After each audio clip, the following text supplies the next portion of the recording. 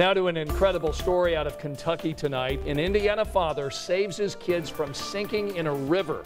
Harley Day says he stepped out of his car for just a moment to talk with his wife, and within seconds, one of his kids put his car in neutral. He tried to stop the car, but he fell. He was run over, and the car then dragged him into the river.